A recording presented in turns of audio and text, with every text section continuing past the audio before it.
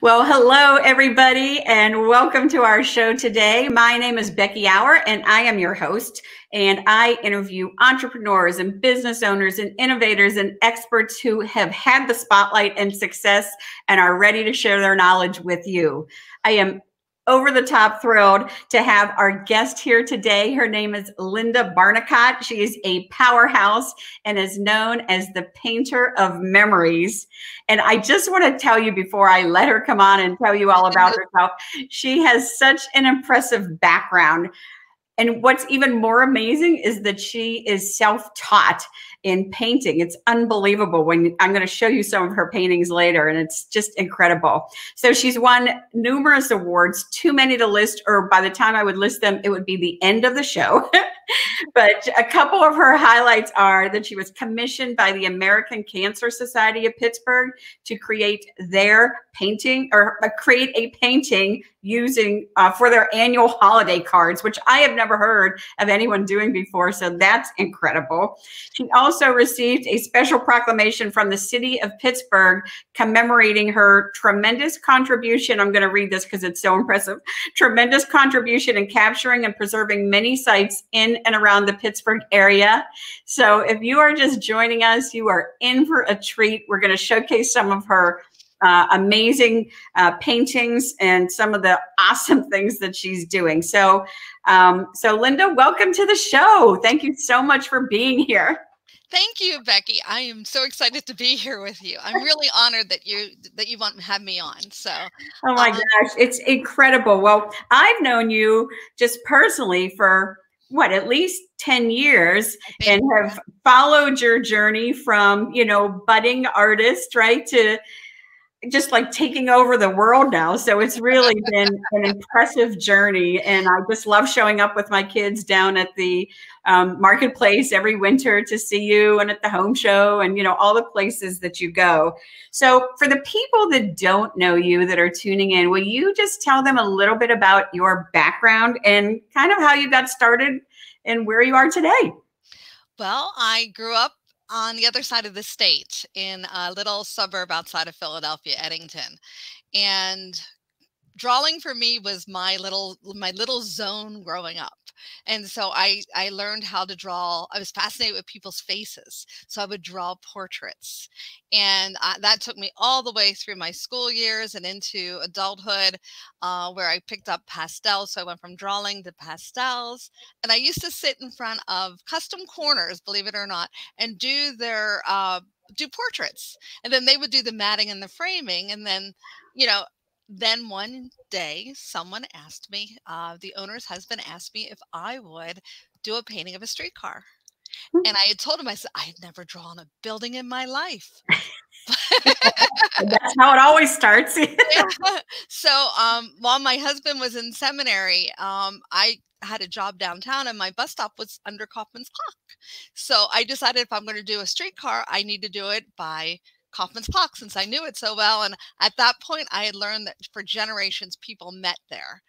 So so true, especially in Pittsburgh. Yeah. So that was my first Pittsburgh painting. So I went from portraits to Pittsburgh paintings in 1989. Wow. Well, that's incredible. So for people that are watching that are not from Pittsburgh, I am just going to share.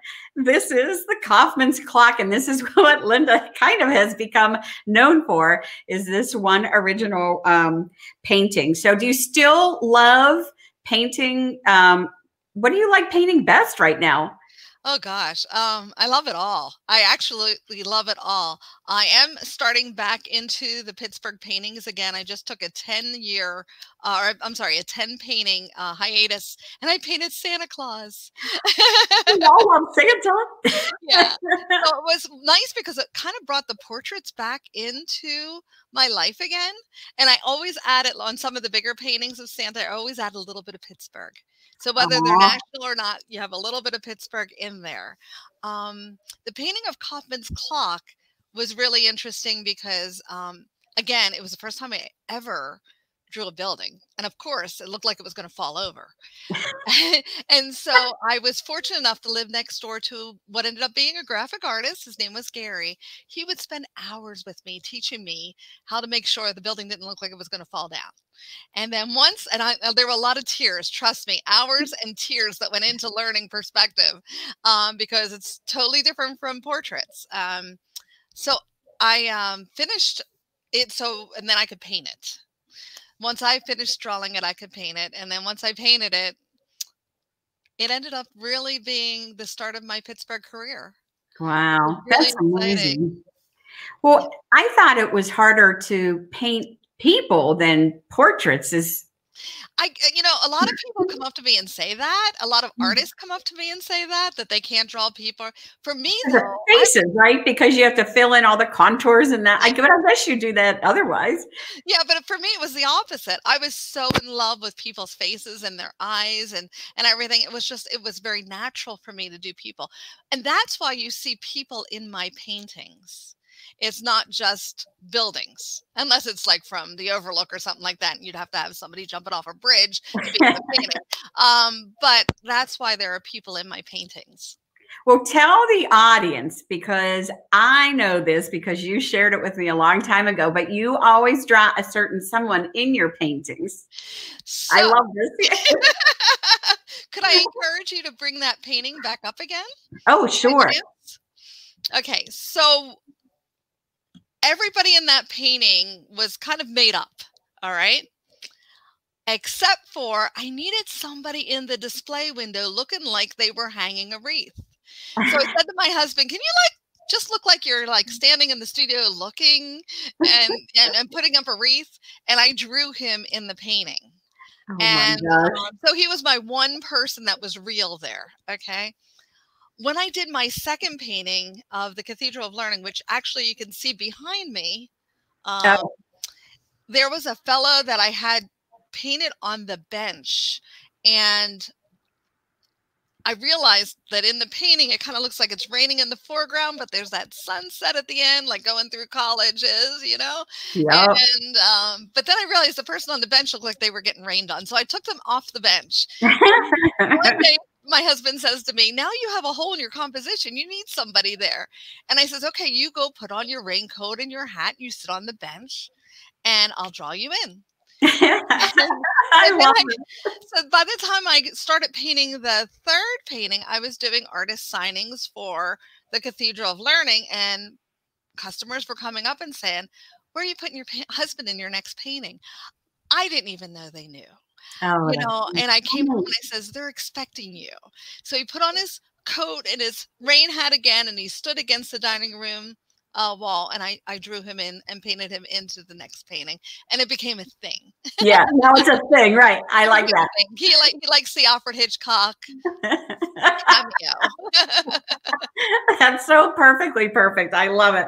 I think it's kind of just such a sly little thing, and it's so cute that it's between you and him too. It's personal yet public for everyone to see. So I love it.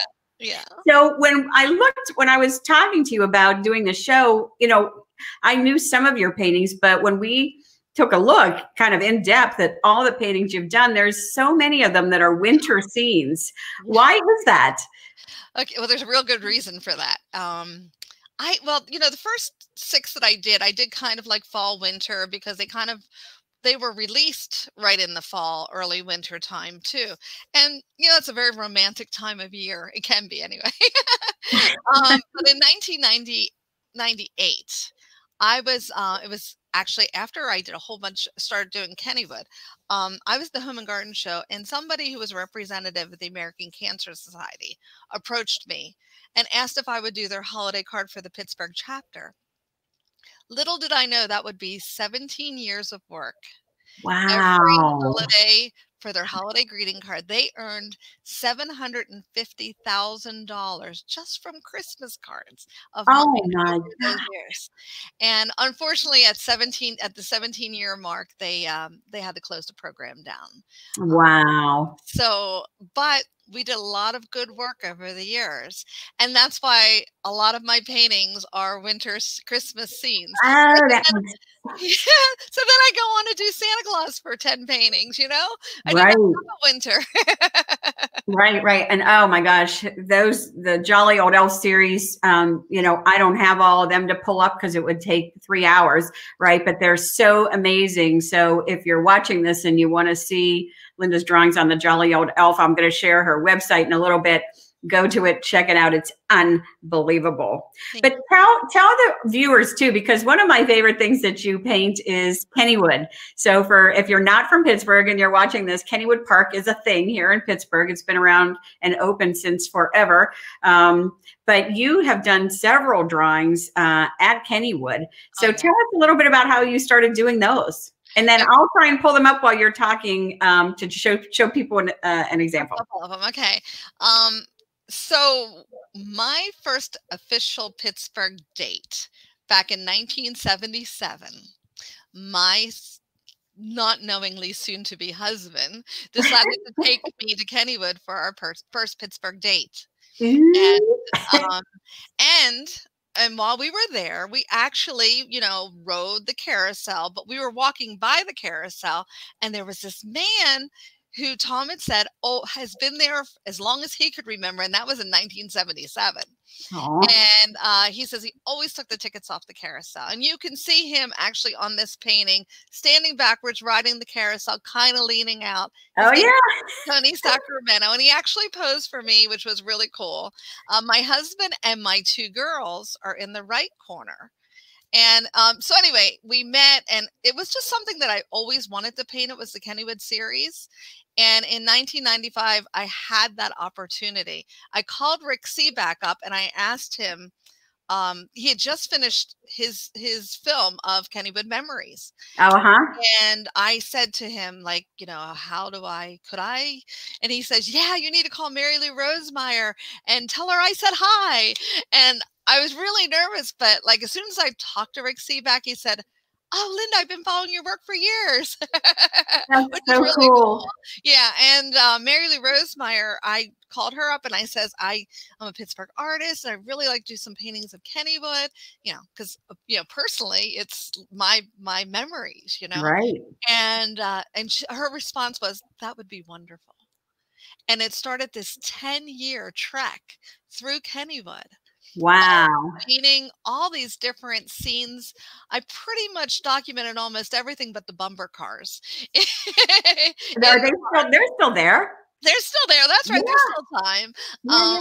So when I was sketching the carousel that you had up a little while ago, my youngest daughter was 4 at the time, and she walked into my studio, and I'm working on my work, sketching it out, and she says, "Where are you going to put Brittany and me?" No pressure, Mom. Yeah, I could do that. I'm thinking Tom all the time, right? At this point, I got so used to putting him in the painting, and I called Mary Lou Rosemeyer up, and I invited a whole bunch of family and friends, and we all met at the carousel on opening day in 1995, and I took a ton of photographs and worked from those photographs and put everybody in that painting are real. From that point on, everybody in the paintings have been real people that have been walking around and stuff like that. It's been really cool. No, that's cool. Yeah. That's cool. The fun part about that whole thing is, I assume, and you can tell me whether this is true or not, like if I contacted you to do a painting where I wanted to be drawn into the painting, that you would have no problem doing that.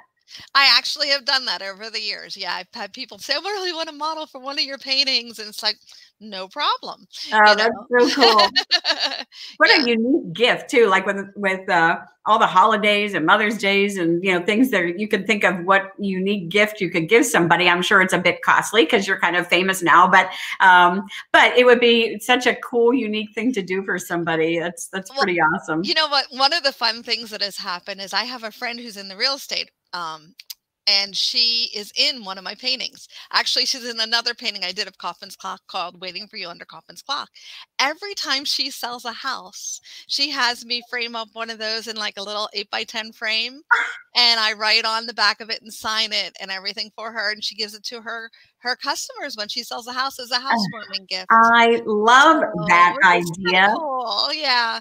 And they used to use my paintings for Ameriprise as their sales awards. Wow. So each year, like the sales guys would get one of my paintings, and we'd do a cutout on the mat with what they, had earned, as far as, their sales. So it was really cool. Yeah. Oh, that's very cool. That's very cool. Well, have you ever painted anybody famous? Yes. I had really cool opportunities over the years. One of them being Bill Mazeroski. Oh, wow. Which is like, it was amazing. And I met for people that don't know, tell people who Bill Mazeroski is. We know in Pittsburgh, of course, but it's only the greatest baseball event of the century. In 1960, his world famous home run earned them the World Series. Yes. And to talk to Bill Mazeroski, his comment is, I'm a great second baseman, but I was never a hitter. He says, that was a fluke. I should have never gotten the attention that I got for that. Very modest, very kind, loving man who just, it was just such a great experience. Yeah, that's really, really neat. Well, who else? Franco Harris. Oh, yeah, Franco. We're talking about monumental moments in the Pittsburgh sports history. My God, the Immaculate Reception. And he, what was really neat about Franco is we were text buddies, through this whole thing. And my family, my kids were going nuts because Franco's texting me and I'm texting him back. But he actually worked with me throughout the entire project, which was really cool. So as I would sketch something or draw or paint something, I could send it to him, get his response. If I needed to make a few corrections, I could do that. It was really, really wonderful. And then we unveiled it at a private party at the History Center where Tom and I got to meet a whole bunch of the 1972 Steelers. Wow. And I remember when we left there saying to Tom, elbowing him and saying, aren't you glad you married me? Because I'm making you famous too. Well, he just got a chance to meet all of his heroes from childhood. And it was just really a nice experience. Nellie King, who was a pirate announcer as well as a mentor, called back in the day when you had answering machines. Yeah. I got this Nelson King on the answering machine, and he, introduced himself, and said that he'd like to meet up with me so I could tell him how, because I was doing lithographs and he wanted to learn he wanted to do something in a lithograph form. So Tom came home from the church and I said, oh, by the way, a guy named Nelson King is coming over to our house on Thursday to talk about lithographs. And he goes, oh, Nellie King, another childhood hero. And then Nellie King ended up talking to the men in our church, which was really nice for a function. Yeah, which was really, really cool. So I've had a chance to meet a lot of really wonderful people over the years, and I'm very, very fortunate. Oh, you bet. Well, it's because you're so awesomely talented. So tell us about what was your biggest project? Oh, well, that hands down. Forbes Hospital in Monroeville now has a 4-foot by 40-foot history wall. Wow. It was made up of 5 panels. Each one was 4x8s. Okay, right in succession with each other. They had the unveiling on November 6th, I believe it was. It was amazing. It was such a great ending to the project because the project lasted, I think I signed the contract in 2014, and it was just a lot of work. So I can imagine. Yes, but on the 5th panel, riding one of the UPMC healthy bike rides is my husband. Of course he was. It made a lot of fun. I had to put him on there somewhere. So Of course. Well, wow. How long did that take you? Well, about 4 years. I can imagine because when anyone looks at your paintings, the detail in them is incredible. And I can't imagine, 5 panels that humongous with your detailing that it would take you any less. So that's absolutely incredible. Yeah, it was 5 different themes. So, you had like the beginning where they fundraised for the hospital. You had what I called the Faces of Care with all the people who volunteered and helped, and the nurses, the doctors, everything. The middle one was the community and the interfaith ministries in Monroeville, which is really a very Yeah. great area of around our city. The fourth one was Forbes Hospital Now. Oh, And the fifth one was how it all fit into the Allegheny Health Network.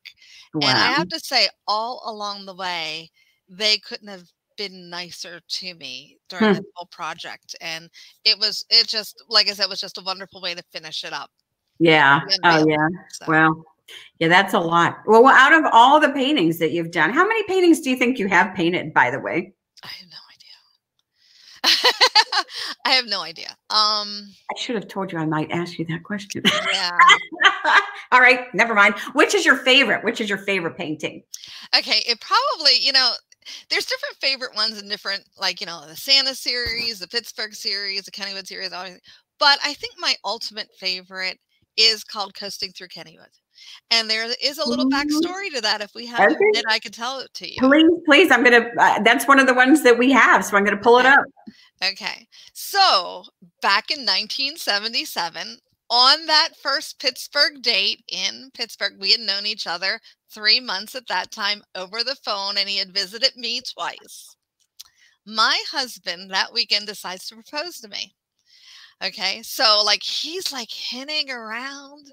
And sorry, Tom, you're probably going to hear this again. I apologize right now. We were on the bridge overlooking this beautiful lake with the old aluminum boats. Oh, yeah, yeah. And I had these dreams that we got engaged and we got married, and they were really off the wall dreams. And he got this look on his face and he walked away. Oh, what did I say? Right. Oh what did I do? Oh my gosh. Well, fortunately for me, the next night, 5 minutes before the last loading call for my flight to go back home, he proposed to me, and it started our big long distance relationship. Aw, that's so cute. So in this painting are tons of my favorite people. Oh, On the right side with the 2 girls is my husband and my daughters. And so the other really neat thing, and you just kind of covered it up with the title, but on the boat boat that's right there, you'll see a number 22. Yes. Now, I do not know if Kennywood ever had a number 22, but it was my husband's number when he sold shoes at South Hills Village Mall in Bethel Park. And he would write his number 22 on his bills. He just had a habit of doing it. And the very first time we met, and he came, or we re-met actually, he came out to New Jersey with me, and we were on this college thing where I was up in the woods tearing down something, trying to make like an artist colony, okay, for my college, okay. And we took a break, and in the middle of the woods, we came across this little ice cream place called Dilly's. And we ordered food, and the dollar bill that came back to us as change had his number 22 on it. No way. My first date with him.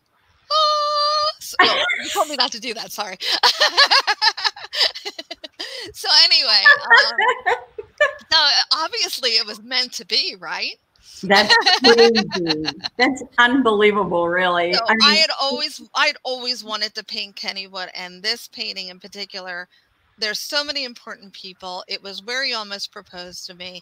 It was also where I set up my tent for 18 years during the Grand Victorian Days, which later became Celebrate America. Wow. And I would sit there. So that's my view. So there were so many things that were important to me in this painting, so many special people, that someone came over to buy it. And, Tom's a minister. We're dirt poor. And this guy says, how much? And I said, I'm sorry, that one's not for sale. Which, of course, just rackets up the price even more. So Tom came home from church, and I said, I'm sorry, honey, but I can't sell this painting. That's So so good. it is in my collection, and it is my favorite, and it just has such an emotional pull for me. Thank you for asking. Yeah. And is this one, you have prints though? Like people could buy a print if they just love it? Yeah, I actually have one still that's secondary market, which means it's a retired print. And then I have posters of it, which is like bigger than a note card, you know? So you Yeah. can Yeah. actually see the detail, which is really nice. No, that's But yes, really that's on nice. my website. Yeah. Yeah. Very, very good. Well, tell us a little bit about, I saw, or I was reading through your bio that you paint plein air landscapes. How Okay. did that all get started? Because you're so awesome at this and with people. Okay, so I do a lot of cement. You know, there's a lot of like, city scenes where it's cement, cement, cement, but I always got in trouble when it came to something that had a lot of green in it. It's like, oh my gosh, I got to do something about this. And I was getting a little bit like burnout of doing the Pittsburgh stuff for a little while there. And I decided I need a change. So I actually took some workshops with Richard McKinley, who is a phenomenal landscape artist, a plein air landscape artist. He lives over in Oregon. And I decided I loved his stuff, and the colors were just like they sung to my soul. Yeah. And so I tried to, get to a workshop, and I called up and they said, great, you're number 41 on the list. Oh, So I tried another, and I was 20 on the list. geez. So I tried another, and I was 11, and I thought I might get that one, and that one ended up being New York City. So the first time I met Richard was New York City, and he gave us a list of materials, pastels I never used, paper I never used, outside stuff I never used. I was always a studio painter. And I basically showed up there as a student with nothing that I recognized. Wow. And it was right around the time I met you. Really? It was. And what I did was I started painting, and I thought, you guys inspired me to do this. I ended up having an original show of all my plein air landscapes, because after New York, I got a call from the next workshop. They had gone through all the people, and they got to me. I was number 41. Isn't that funny? And I went to the state of Washington, and I spent a 9-day boot camp with him. Wow. And then I went to Penn State, because a week and a half after that so I saw Richard 3 times that year. Wow. And I think I did 18 original plein air landscape pieces. And I did this roaming original show to all these different galleries. And so it really, really helped with my city scenes after that. And it helped with my portraits. I kind of like, when you're learning new things, you kind of go one way and then you come back and you learn a little bit. But when you come back, you're back stronger than you were before. And quite honestly, Richard and Daniel Green were the 2 people. Daniel Green was an artist, he just passed away, that worked with me with the portraits way back in the early 80s. And other than that, I was pretty much self-taught. I kind of learned as I went. Yeah.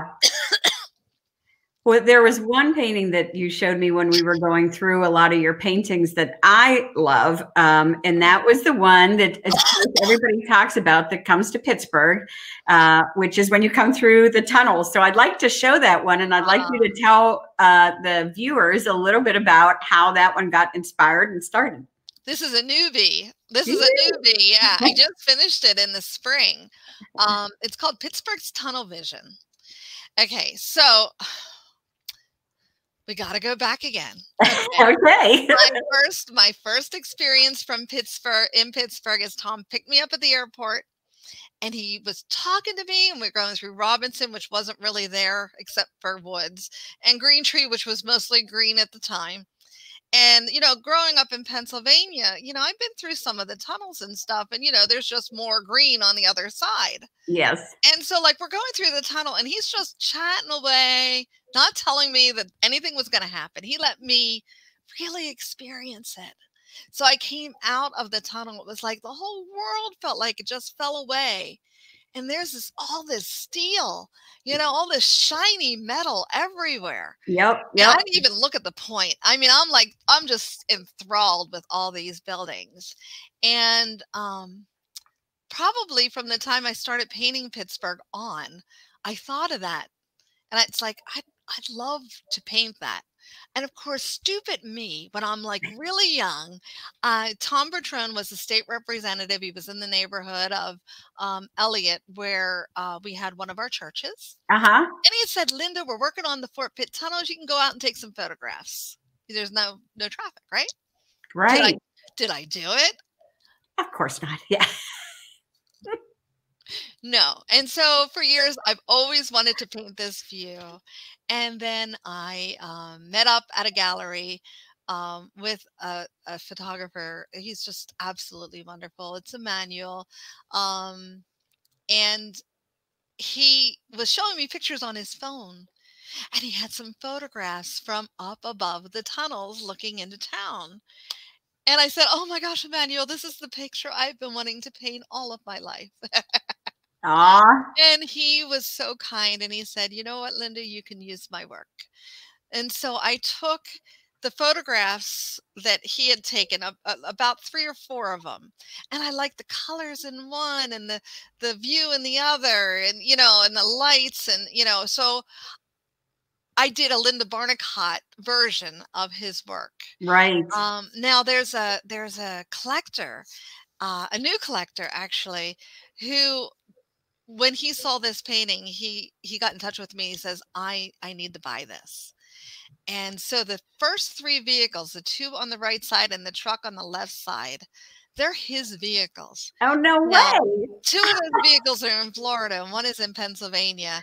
And he took pictures of 2 of them from his workspace, which he was 7 floors up. So he put his vehicles out there and went up to the 7th floor and took pictures.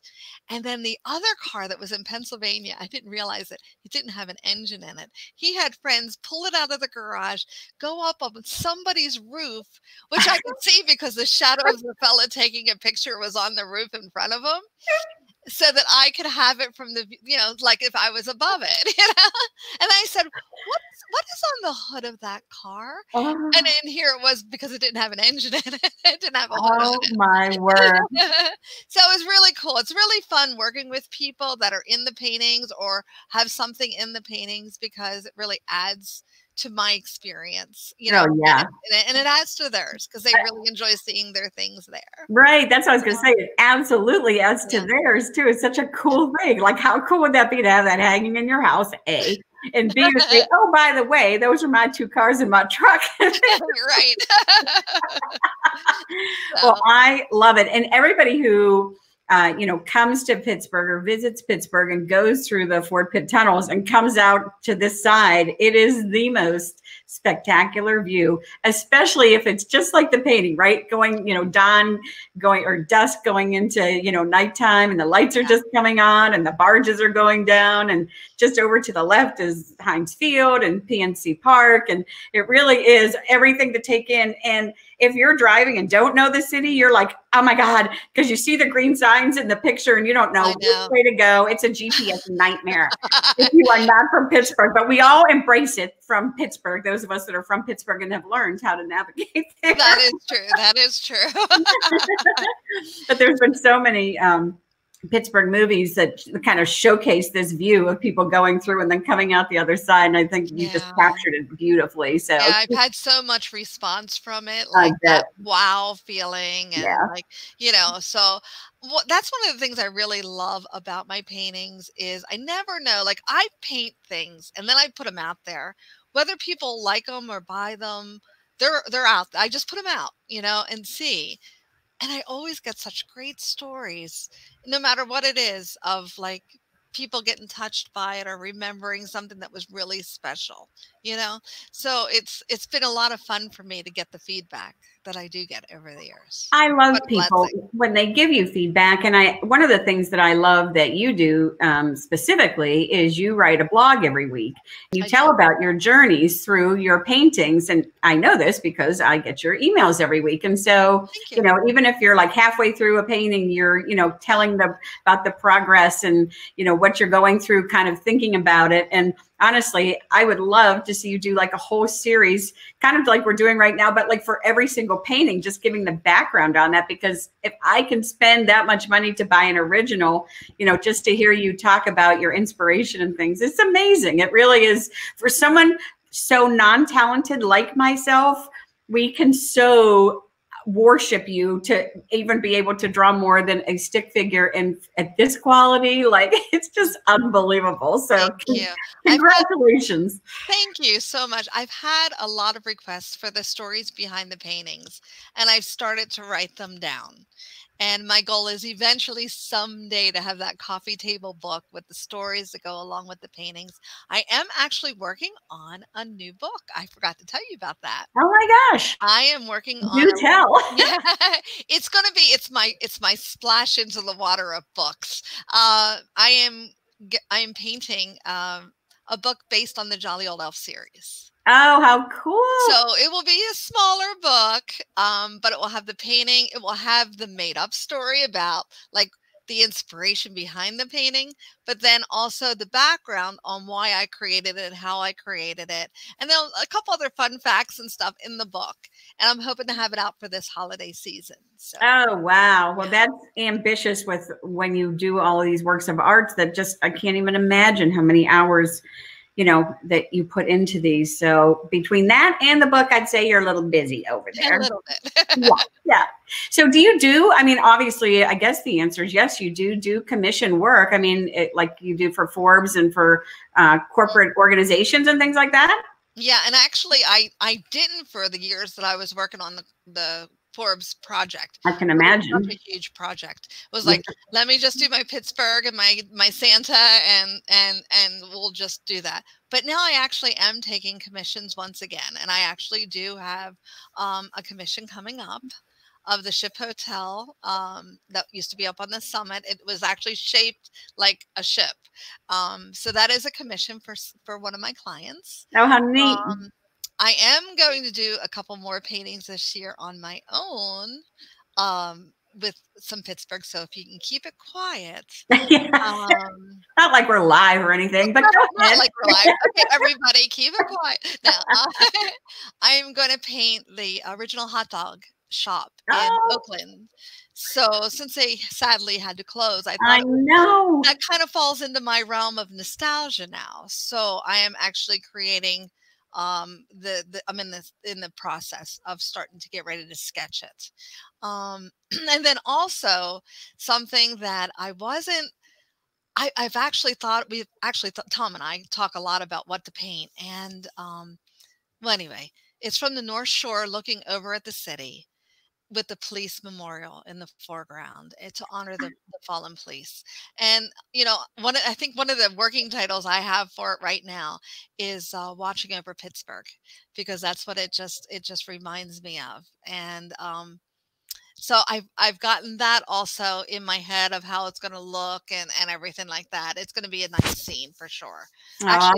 Actually, probably, I do like night. I like the time of day when the lights come on and the dark falls. I really do. It's just a beautiful glow. And it looks beautiful on, you know, in your paintings. So those are the couple things that are coming up for you this year. That's pretty awesome. So where are you located? Where is your studio? Where are you? I am in my final resting place. My husband has been a minister for 36 years, and we have moved so many times. Oh my God. This is our first home. It took me until I was 61 to get my first home. Oh my word. So is he retired? He is retired, yes. And he's been wonderful. It's been a wonderful just getting to be around each other and doing things together and everything. But I live on Brownsville Road in Brentwood, Pennsylvania. And we have a 1935 house. This whole first basement floor is my studio, which is really cool. Actually, everything in this house is my studio. He's a very generous husband. I love that about him. Yeah. I have 4 garages. There's a double garage up top and 2 old carriage garages. everything has my artwork and my art supplies in it.